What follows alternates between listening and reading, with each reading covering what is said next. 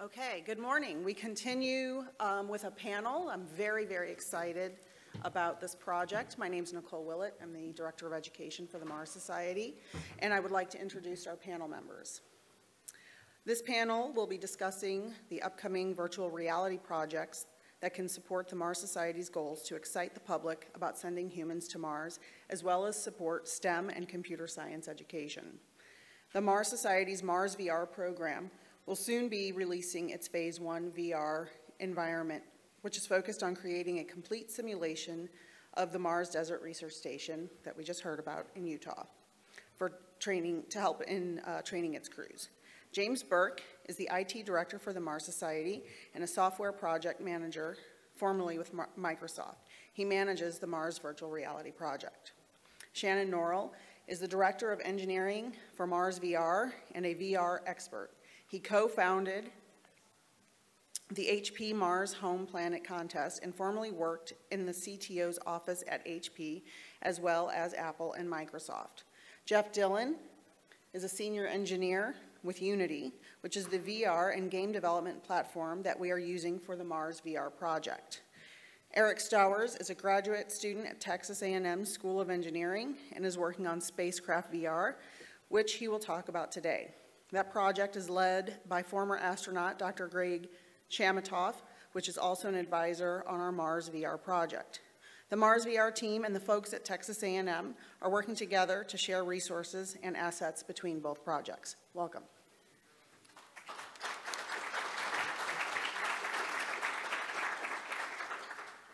So it was about a year ago that I had the opportunity to lead a tour of the Mars Society at JPL. And we were able to see what JPL was doing in the Ops Lab with the Curiosity rover HoloLens project.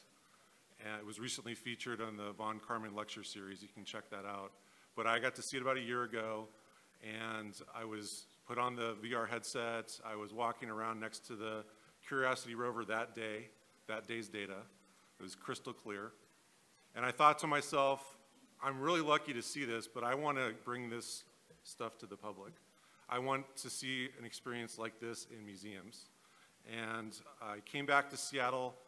I called up the Museum of Flight, which is our local Air and Space Museum, and I said, how can I help you guys do something like this? And they were interested. I've been working with them ever since. I talked to Dr. Zubrin, who I've worked with for 20 years, about how could we, the Mars Society, do something serious with VR. And he said, why don't we start by scanning the MDRS and create a virtual reality environment we could use to train the crews so that before they come out to the MDRS, they know where everything is and they know how to go through the airlock and how to put on their suits. I said, that's a great idea. So I talked to Dr. Rupert, who was just on the stage before us, and this gentleman, Shannon Norrell, and a couple other folks. Marcus Anzengruber was one person on that call. And we decided to work on the environment that we're almost done with today that's out on the floor of the convention. And we'll be featuring that tonight at the banquet in more detail. So it's been a really great ride. We did a Kickstarter in May. Our goal was to raise $25,000, and we raised $31,000. And shortly after the Kickstarter began, I got an email from this guy, and he said, hey, I'm a former astronaut, and I'm the professor of engineering at Texas A&M, and we've been working on VR stuff for space for 2 years. We should work together. So I said, great, let's do it. And so now we're working with Dr. Chamatoff and his team to work together to use the models they've created, and they're going to use our MDRS trained models in their project. So it's been a great partnership so far. And that's just one of the many partnerships we've started off doing this year. We've been able to get donated software licenses, donated VR hardware. Basically, anybody I talk to in the VR industry about this project gets really excited because there's a need for applications in the VR industry. And telling the story of humans to Mars and what we're doing at the MDRS is a great fit for VR. So, there's going to be a floor demo that we've had. I hope you guys can all come check it out after this. We'll have it in more detail tonight. And then, as I mentioned, I'm working with the Museum of Flight in Seattle. We're going to do a big event in November. Dr. Zubrin's going to fly up for that. We're going to show this there and hopefully have a permanent exhibit there. And I would like to do that in a lot of museums. I would like to have this wherever we can. It's also going to be a great STEM education tool. I'd love to see schools use our software. We're going to give it away. We're going to open source it. There will be some mission content for the MDRS that we will have available for people to purchase, the general public, but the platform itself will be free and open source. So we're hoping that this will be a big thing. Shannon? All right, so I'm Shannon Norrell, and really this project, the MarsVR project, came out of the mind of Dr. Zubrin, in my opinion. We sat and we had a talk exactly 1 year ago at the Mars Society convention down in Irvine, and you know, we're doing the HP Mars Home Planet project, which is in effect, you know, all artificial. It's all artificial terrain. It's artificial models of buildings and transports, etc. And he posited, you know, what if we could actually scan a real-world environment? What if we could actually scan a place for people to practice, you know, doing EVAs and exploring terrain? And I said, well, what do you have in mind? Well, hey, this MDRS thing. I was, okay, well, it's Utah. You guys all obviously know a great deal about it. And why don't we use that as a sort of a test bed and go out and see if we can scan, I don't know, maybe a square mile of terrain and the surrounding habitats and the HAB, the internals of the HAB, and the lab and the RAM. What does that stand for? The RAM. It's repair and augmentation module. There we go. Yeah. I always forget. It's like the workshop. It's really cool. Anyhow, so I was like, wow, that's kind of on the verge of impossible, but let's try it. Let's go scan a square mile of terrain. I mean, the objective is to have it so you can see softball-sized rocks. I mean, we can't get down to the grain of sand level, but heretofore, pretty much one of the largest scans ever done, as far as I'm aware of. So we went out to the MDRS. I spent a better part of a week in July, which is not the ideal time to be there, I've learned. It's about 1,000 degrees. But anyway, brought several large-scale drones and a lot of different cameras and LiDAR sensors, which is like well, it's LiDAR. Gives a very detailed depth map scans, and I think we compiled a little over 20,000 photographs of the MDRS using a technique called photogrammetry. So photogrammetry lets you take a series of photos, photo, and stitch them together, much like you've seen a panorama shot on an iPhone or whatever. It stitches them together. It finds common points and links them together. So from that photogrammetry technique, you can establish a 3D model. And so far, we have relatively completed the interiors of the HAB units, of the HAB, upstairs, downstairs, the RAM, the observatory, the greenhouse area at MDRS. And so those models are kind of one thing, and we're going to add interactivity to the models where you can, say, open a door or pick up a suit and put it on type of thing. And then we have another project which is stitching together all this massive terrain and pulling it into Unity, which is a challenge because it's huge. But you have to use some complicated techniques called progressive level of detail, where you don't pull in the entire model, you just pull in bits as you're close to it, type of thing. So it's pushing the envelope, which I love to be doing. And let's see, what else that I want to cover? Oh, the intent of the project, as James mentioned, is to be an open source platform, so that everyone can contribute, everyone can benefit, everybody can download and experience it at home. If you're a developer, you can contribute to. So we'll have sort of like tasks posted. Like for instance, we want to do a mission to go find a piece of hematite in this region, in the Roberts Rock Garden, which is a fantastic place in that area, by the way.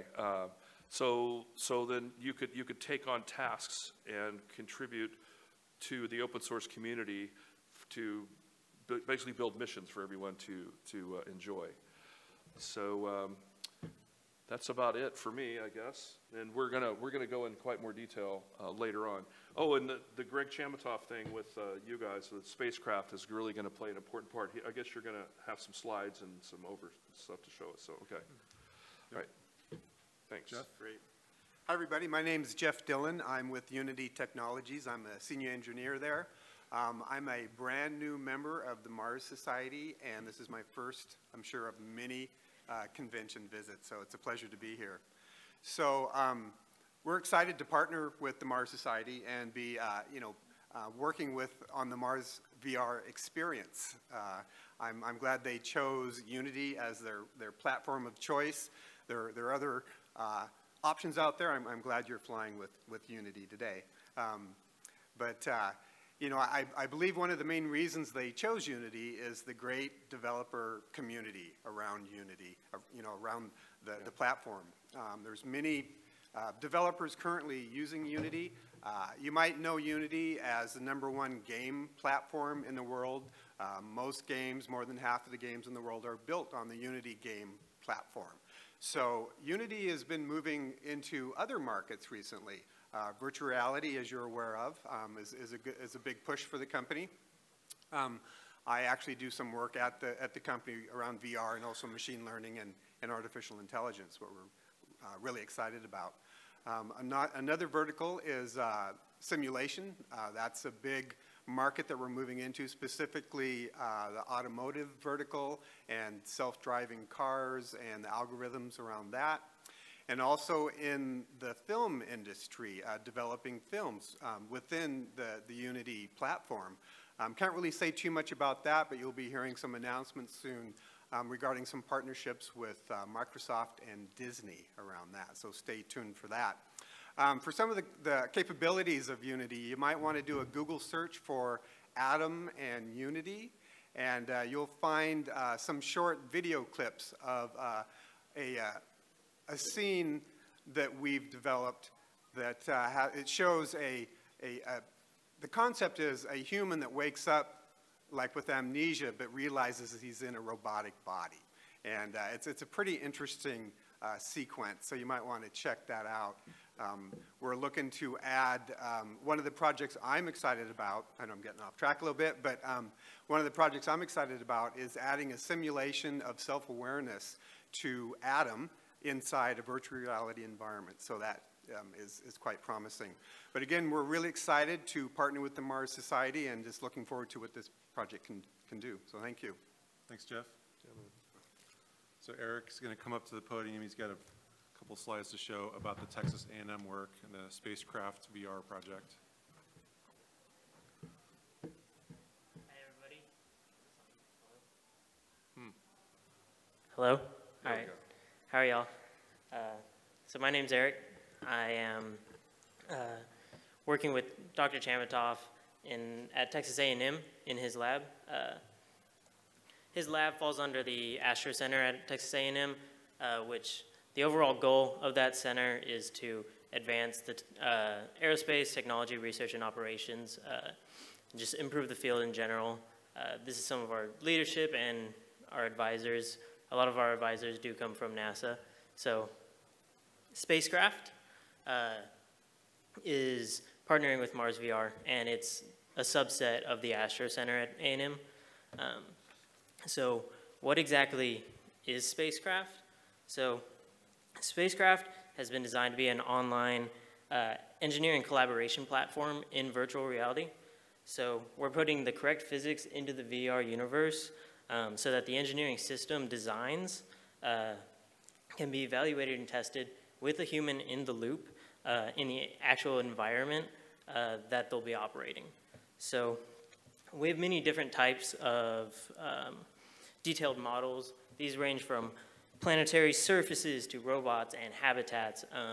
But in addition to that, we're simulating the orbital mechanics, putting dynamic models to all these 3D models, and just creating a way for all these systems to interact. And so one of the unique features of SpaceCRAFT is the automatic integration of these various models. For example, a flying vehicle on Mars would automatically interact with the atmospheric model without any additional programming needed. The model structure format that we use for the core spacecraft simulation code enables these interactions to be more or less automatic. So SpaceCRAFT is a collaborative project, and our aim is to have collaboration between academia, industry, and the government. So one example is we have a Space Act agreement with NASA to simulate the Deep Space Gateway. We're potentially going to work with JPL on a CubeSat swarm to Mars. And then most recently, we've partnered with the Mars Society on this MarsVR project.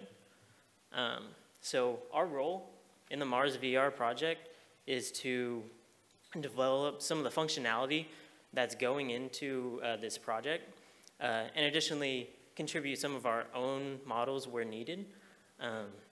So we're working to simulate some of the preliminary scenarios in this phase 1, and this includes an EVA egress procedure, and then also some preliminary rover work.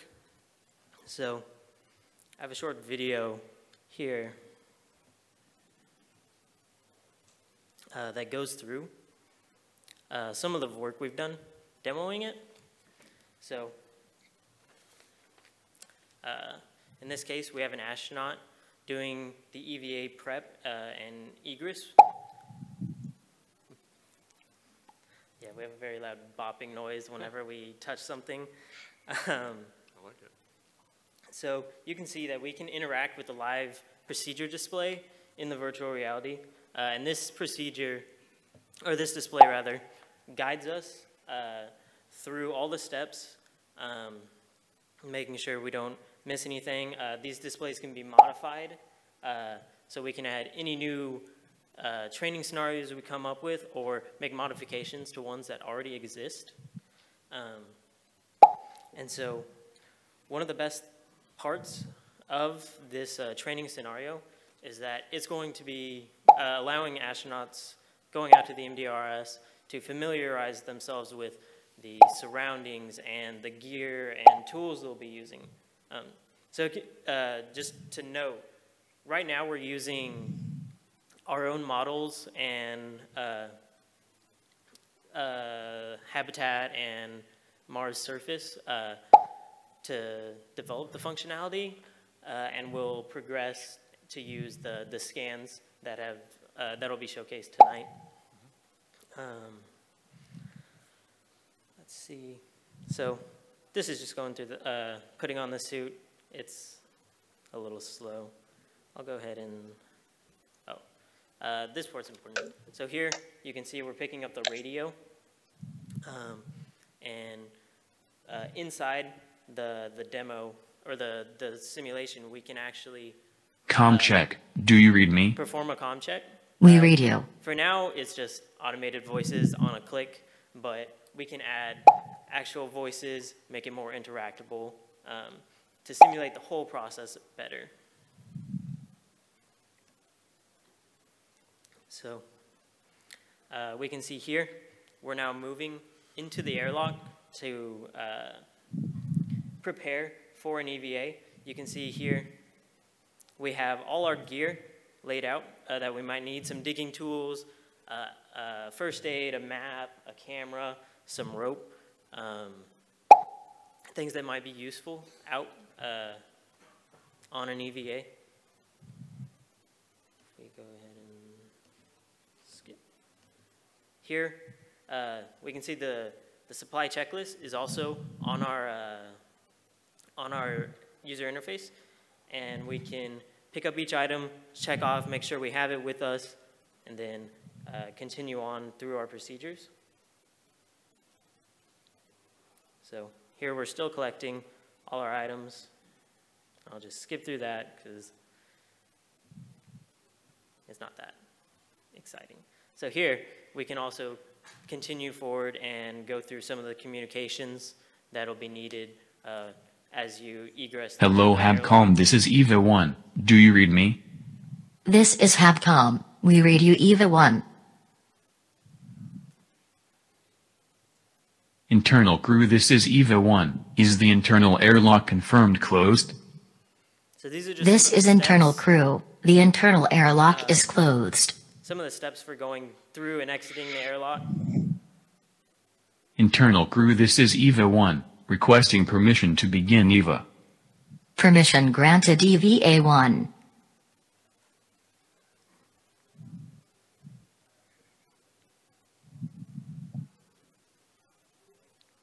Here we can transition straight from putting on our suit and doing the airlock procedures to being out on the surface and getting into our rover. And I'll just skip to some of the driving. You can get in the rover, drive it to another site if needed to do other procedures. So depending on how we expand, this simulation could accommodate many different scenarios at the MDRS.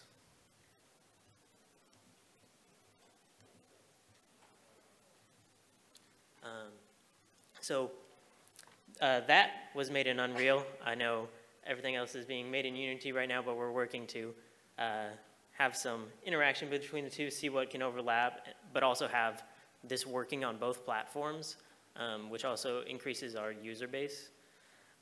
So some future plans SpaceCRAFT has is to implement the 3D models and scans from the Mars Society and Shannon, and then increase our user functionality. One of the key points for this is creating an inventory system.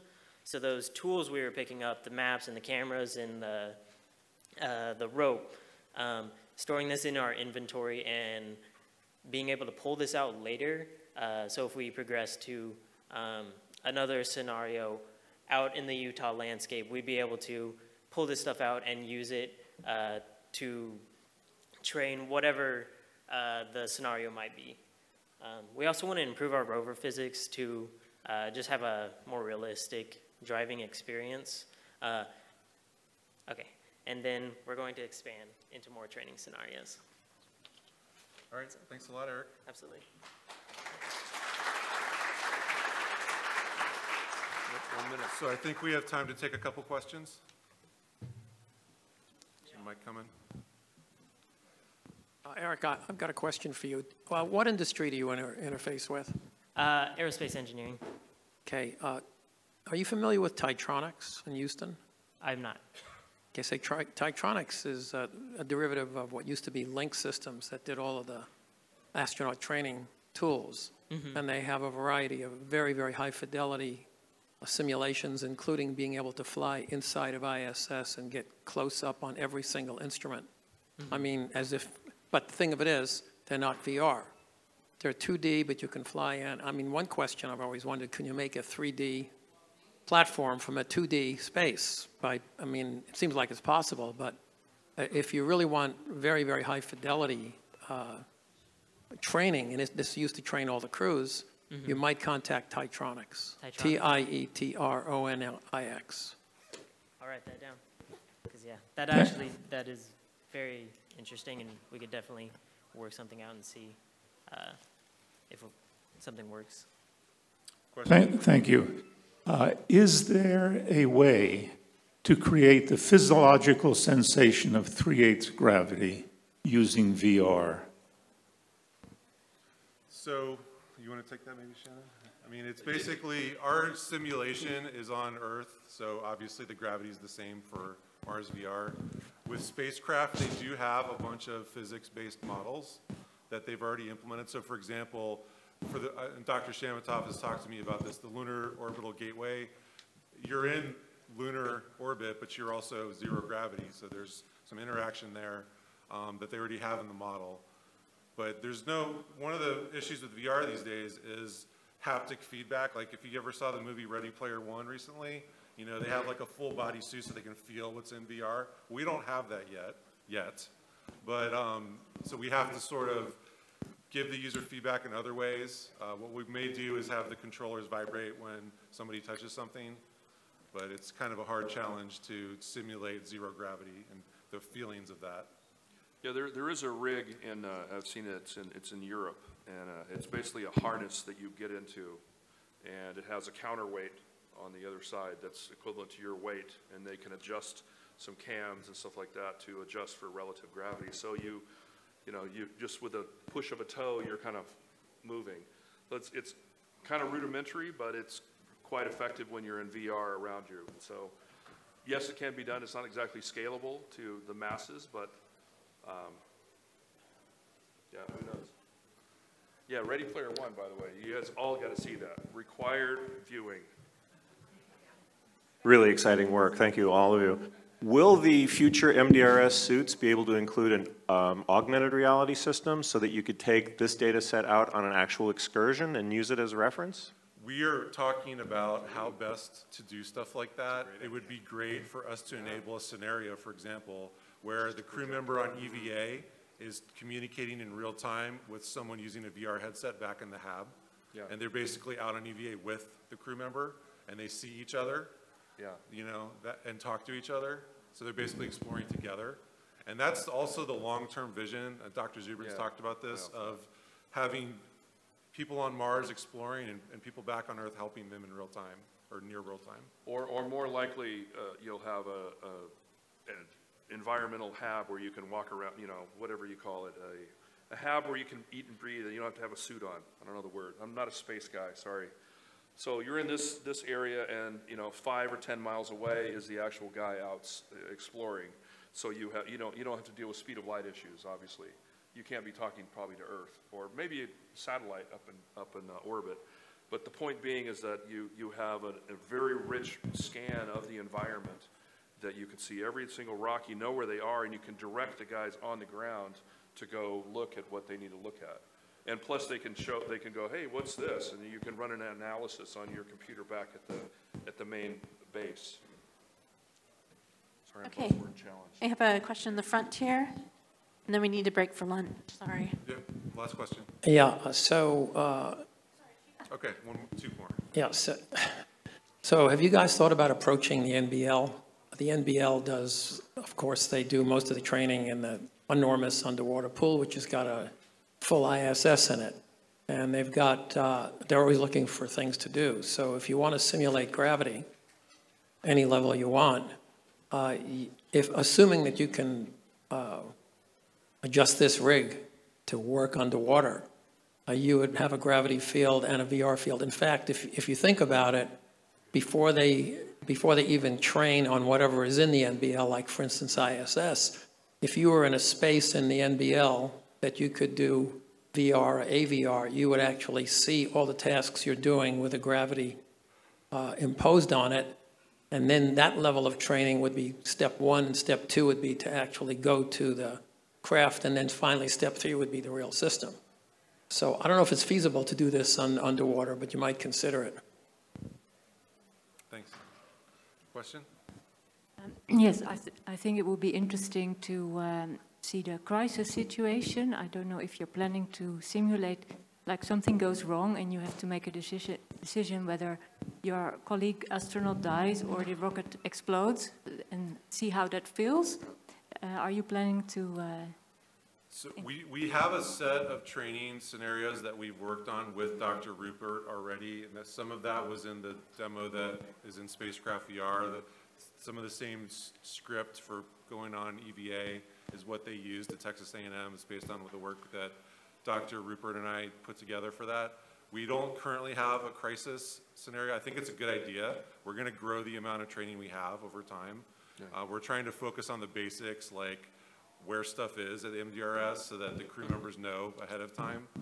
They can just hit the ground running when they get out there because they've done the training in VR or on their computer before they arrive at MDRS.